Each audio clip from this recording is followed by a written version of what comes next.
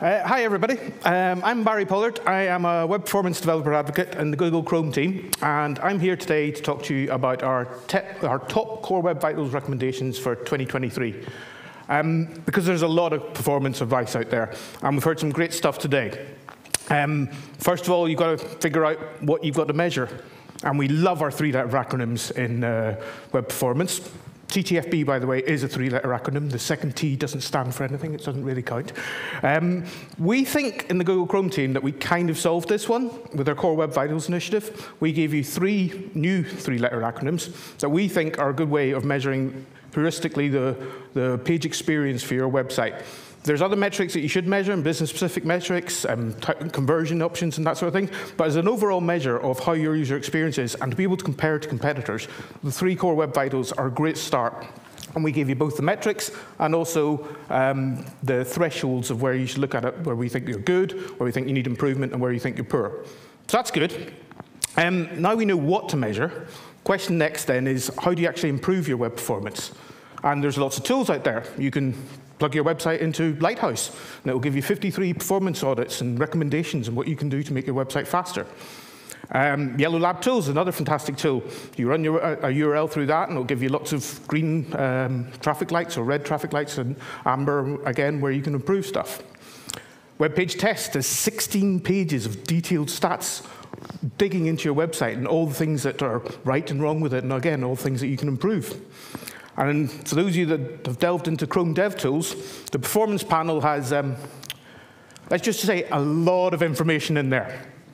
And it can be kind of overwhelming. So we've been thinking about this in the DevRel team and spent the last year trying to answer this question.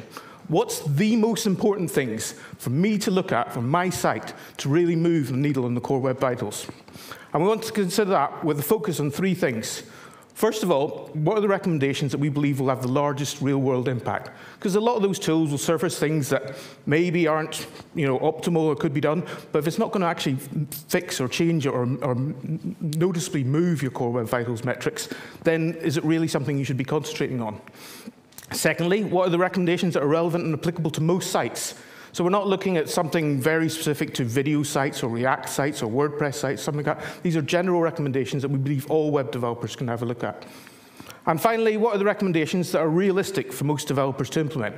Because there's a lot of hardcore web performance advice. Inlining CSS is a typical example that can have fantastic improvements onto your website. But a lot of websites struggle to get that right. And actually, with some of these things, you can cause performance regressions by doing it wrong. So we want to give something that's, most of the web developers out there could actually, with a little bit of effort, implement them. So there's a lot to cover.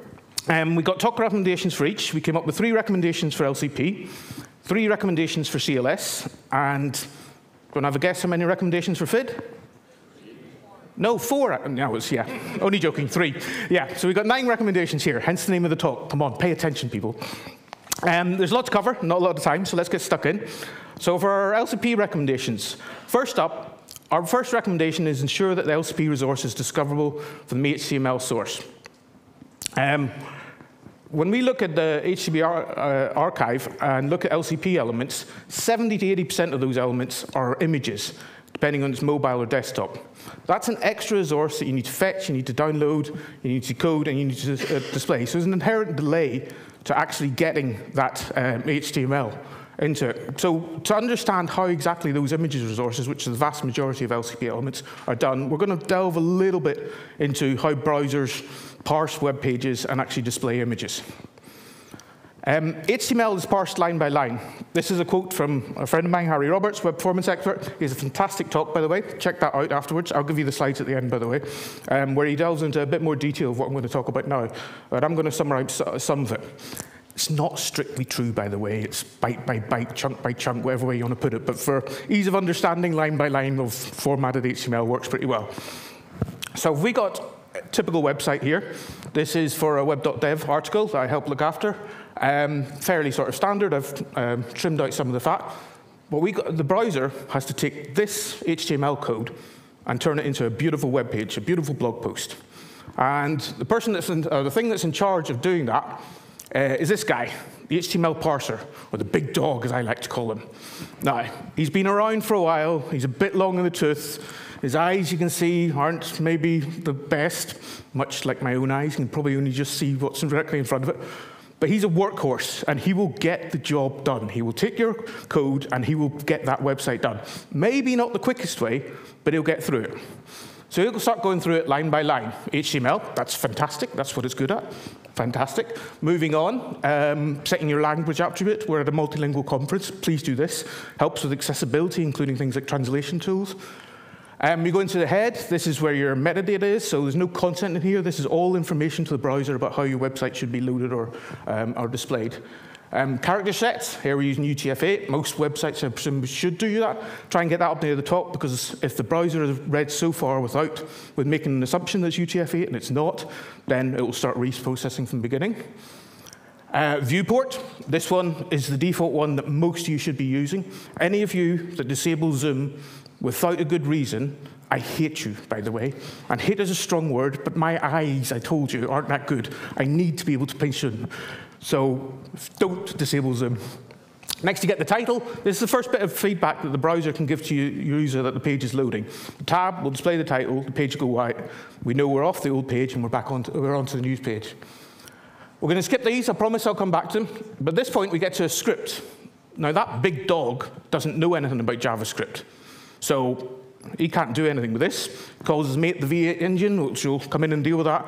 And he plods back to its kennel and starts gnawing on its bone.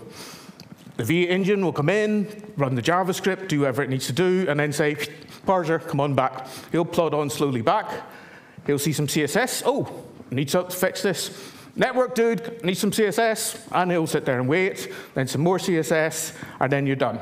The point is that HTML is parsed line by line, and it can often be paused. And that can make it really slow to actually render a website. Now, the truth is, browsers realized this a long time ago. And about 10 years ago, they introduced this guy, the preload scanner, or as I like to call him, the excitable little puppy. Now, this guy's quite young. He's not yet a teenager. He doesn't know how to parse HTML. He doesn't know anything like that. But the one thing he does do really well is fetch. And he just loves to run through HTML, grab all the sources that it needs, and send them to the network dude really quickly. So he'll race through this, find these 5 resources, and say, let's get these teed up. So whenever the big dog comes along and gets these, he goes, I need it. Oh, you've got it already. Thank you very much. I need it. Oh, you've got that already. And this makes web browsing really, really fast. You can see this if you put in a web page or any sort of waterfall. You can see after the HTML is loaded, you immediately get those 5 resources all kind of loading at the same time. You don't get that step-by-step waterfall you used to see prior to this being introduced about 10 years ago. My colleague Jeremy wrote this fantastic article called Don't Fight the Browser Preload Scanner, giving lots of details about why it's good, why it's fast, and what you should and shouldn't do to aid it. And I love the title as well. But you might think, OK, how would I fight the preload scanner? This is how you would fight the preload scanner. If this is the entirety of your web page, you've given nothing.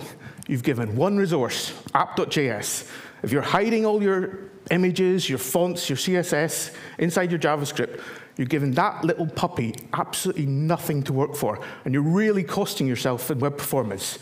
And why would you, look at him, look at his face, come on, why would you upset him? Give him something to play with, give him something to do, because that's honestly a really quick and easy way of making your websites fast. So okay, you might think to yourself, okay, what if I need to execute JavaScript? It's a personalized website. Maybe it's a photo viewer and you need to know what the person's login is to see what their photos are and not just display them to generic. And that's why we'll come back to these 3 lines. See, I promised you we'd come back to them. Preload hints that some people have talked about today. These, again, give that little puppy something to work on, something to do. Here we're loading a couple of fonts. We might not know what we're displaying yet, what characters we're doing, but we damn well know we're going to need these fonts. So we can go ahead and get started and download those. Similarly, web.dev uses an image CDN. So we do a pre-connect to that, to connect there and saying, not sure what image it is. Hopefully it's in the HTML and you're going to discover it soon anyway. But let's just get ahead and get that domain connected to and take some of that resource out. So don't fight the preload scanner, particularly for your LCP image. Make your resources discoverable. Ideally, just put it into the HTML itself. If you can't, use a preload hint and try and get that started. Next up, ensure the LCP resource is prioritized. Because I'm going to let you into a little secret here that not many people might really want us to know. Browsers don't prioritize images initially. If you take this is the Independent.ie, an Irish newspaper website. I'm from Ireland, by the way. So if you ignore the fact that Virgin Media has taken over the whole homepage and that rather obtrusive little show notification thing, what do you think's the biggest bit, or the most important thing in this page, or the LCP element? Anyone? It's Zoop. Say again? It's Zoop. It's MetaHuman here, right in the middle. Yeah.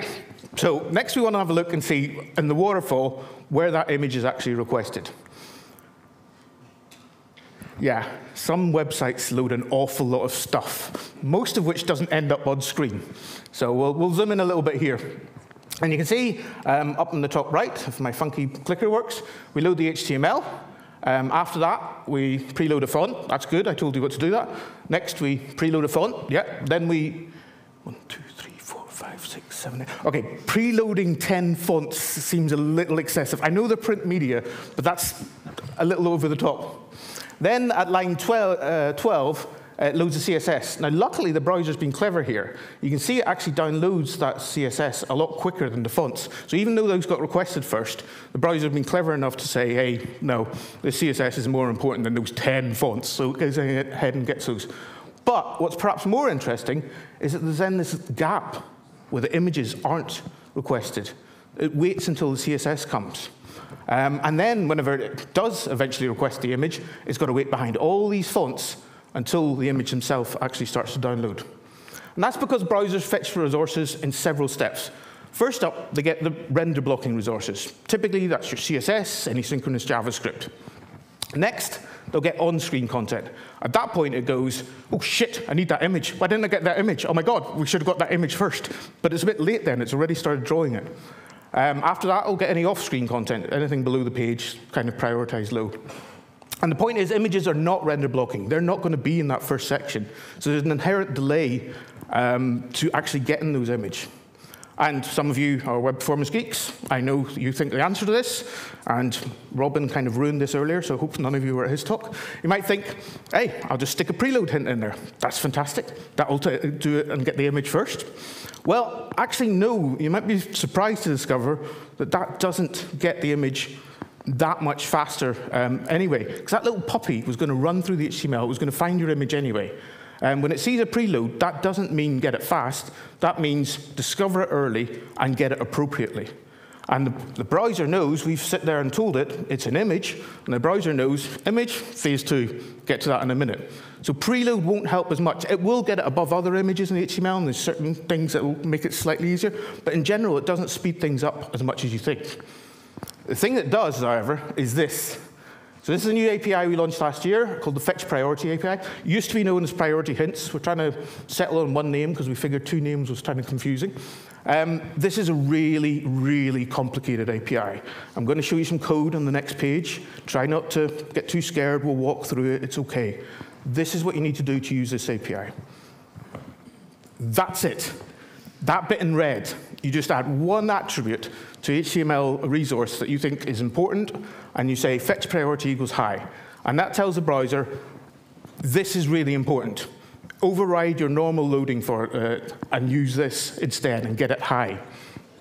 The difference that that can have is amazing. So Sentho from eBay tweeted this out near the end of last year. They saw an LC improvement of 150 milliseconds. Easily one of the most effortless speed wins for us. Truly a one-line change. Now, you might think 150 milliseconds, not that much. Let's get over ourselves here. But eBay was already a website. It was already a website. It was already a fast website as well.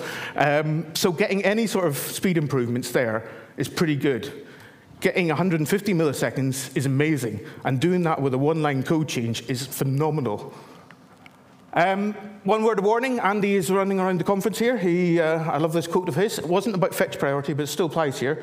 When we explicitly increase the priority of one resource, we implicitly decrease the priority of others. So use fetch priority to tell the browser about important things, but don't overuse it. 1, 2, 3 images tops, or 3 resources top. If you start putting fetch priority on all your images, or even all your on-screen images, you're telling the browser, none of this is important, fetch them all equally. What you want to do is say, this is the most important one, take this above all others. Moving on, use a CDN to optimize document and resource time to first byte. This is a bit of an older bit of web performance advice, but I think there's one sort of caveat that people don't do it. Because again, back to our waterfall, until we get that HTML source with some details with it, of what the other resources are, we can't load the rest of the waterfall. So getting that HTML resource is really important. And yeah, there's things like early hints that can help and stuff like that. But even then, let's include that as part of the first response. And when we look at CDN usage, lots of sites are using CDNs, but they're mostly using them for third-party resources. So if you include a chat widget or Google Analytics or something like that, you're like, hey, I'm using the CDN. Or subdomains, so asset domains is quite popular, or image CDNs. What very few websites, less than 30% do, is use the CDN to serve the HTML document themselves. And to be honest, that's the most important one, the biggest benefit that you can get. So getting that close to your users, getting that time to first byte down, is going to have a bigger benefit than the other two combined.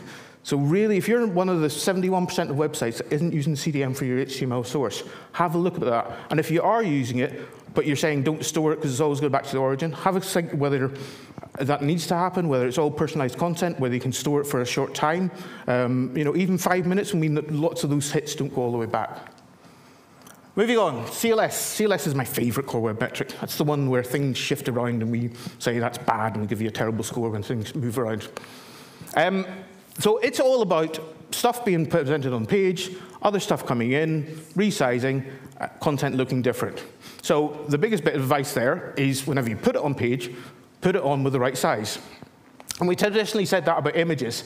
So using these width and height attributes, they fell out of favor whenever we came to responsive web design and we tried to size our images with CSS. But they're back in play now, because browsers will use this in combination with the CSS and size your images appropriately.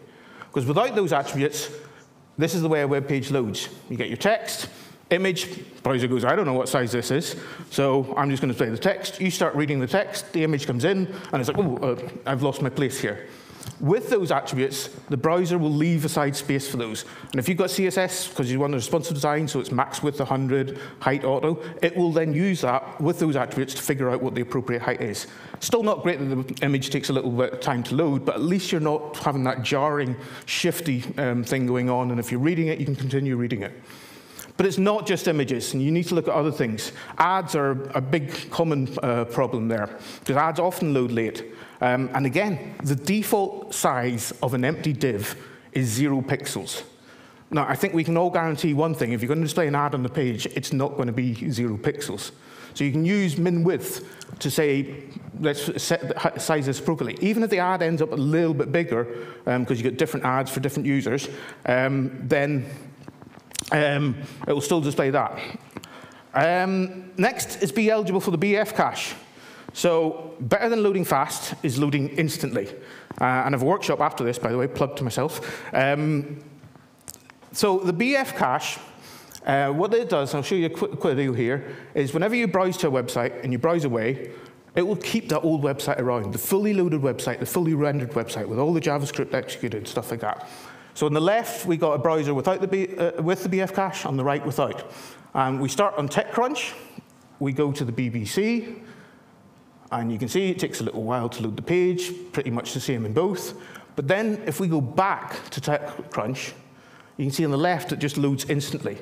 On the right, it takes a little bit of time. And again, if you're like, oh, actually, I didn't finish reading the BBC, or there's an article a bit I still want to go, you go forward, and again, you see instant on the left, and takes a little bit of time on your right.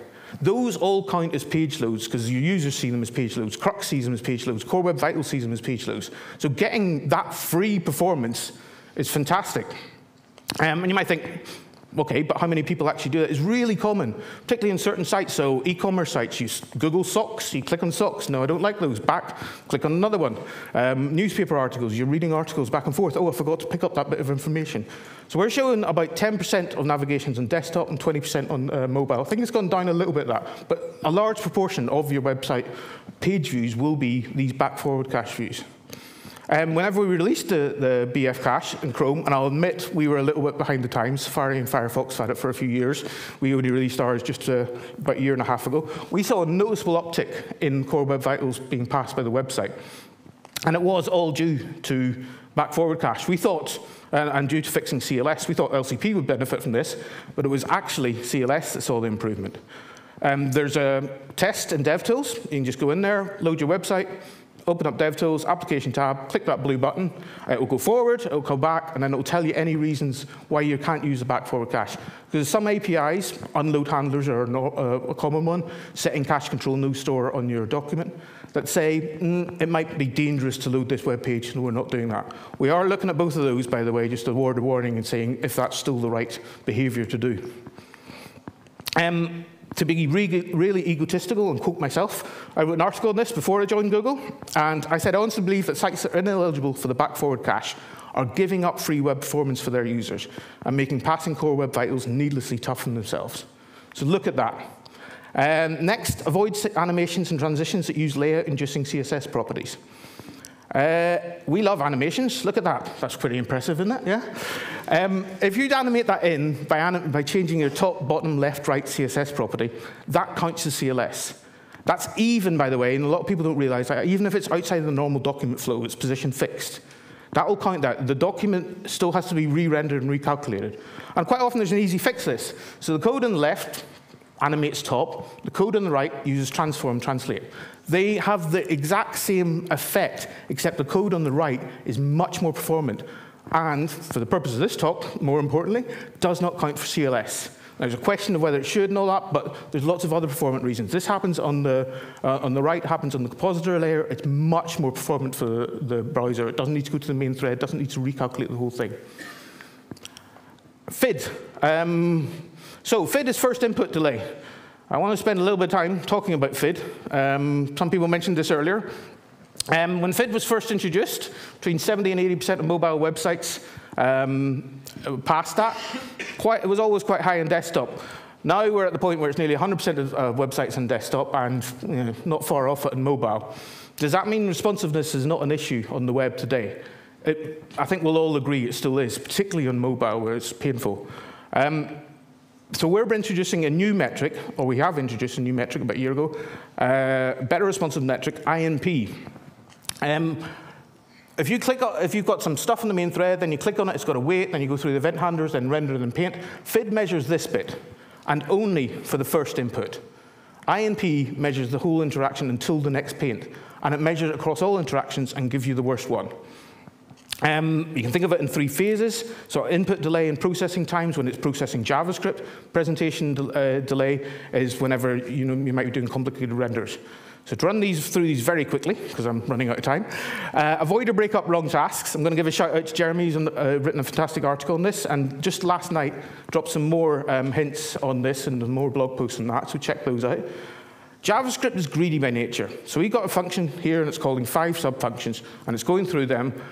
You're happy, you've modularized your code, it's a nice way to do it, but JavaScript will actually execute all 5, one after the other. What you need to do is put in a break there and tell JavaScript, you can take a break here, put these in a new task, and execute them whenever you get a chance. So here we use set timeout with a 0 millisecond delay. So that says, schedule this again to happen in 0 milliseconds. That doesn't mean it will happen in 0 milliseconds. It will be put to the back of the queue. If there's anything ahead of it, it will go, but it will be scheduled in 0 milliseconds. So use that for less critical work. There's a couple of JavaScripts coming out there. Annoyingly, mostly Chromium at the moment. We're doing a lot of work on it, and other browsers a little behind. Avoid unnecessary JavaScript. So we just love shoving JavaScript on our web pages. But you've got to ask, is it all needed? Is it all needed at load time? Andy talked a lot about this, so I'll skip past this, but like, look at the third parties, look at Google Tag Manager, look at the content when you can load it. Does it need to all be loaded at the beginning? Whenever everyone's at their fastest and trying to get all the stuff done, it's a bit of a car crash trying to get that web page loaded. And finally, avoid large rendering updates. And the biggest bit of advice that I can give in this is try and keep your DOM sizes small. Don't have lots of off-screen content that isn't shown there. Because a lot of JavaScript frameworks, particularly, you make one small change, they re-render the whole page. If you keep their size small, even if re-renders the whole page, then that can be done quickly. Newer JavaScript, React 18 has got a lot of new APIs to try and help that, but that's the biggest bit of advice you can do. You can use CSS containment, say this bit of the web page isn't affected by this bit of the web page. If that changes, don't worry, you don't need to recalculate this. And finally, avoid abusing the request animation frame API. So this runs every time there's an animation. If you make that slow, you're making every animation slow, and you're taking that rendering time up. And those are the top 9 recommendations we got. We have a blog post on it with lots of links and lots of details. And with that, thank you very much, and hope you learned something there.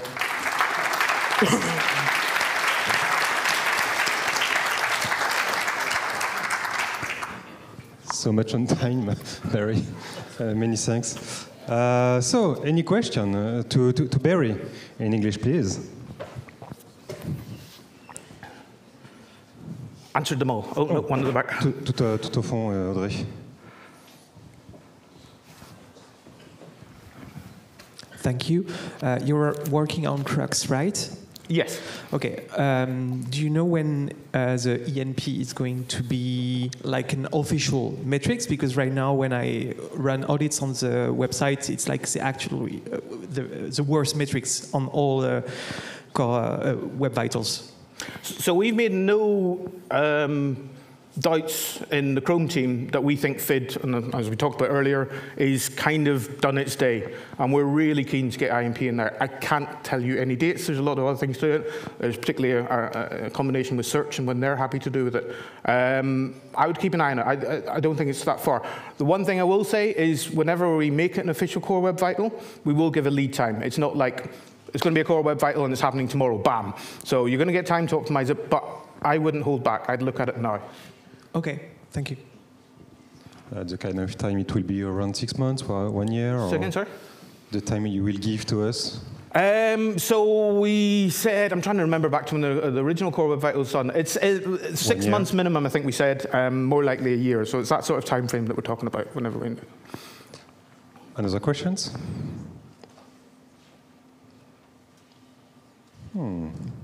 Soyez pas timide. Cool. One more plug for my workshop upstairs happening in about, well, as soon as I can get up the lift, up on the 4th floor. So if you want to learn about pre-rendering your pages, come on up there. And thank you very much for your time.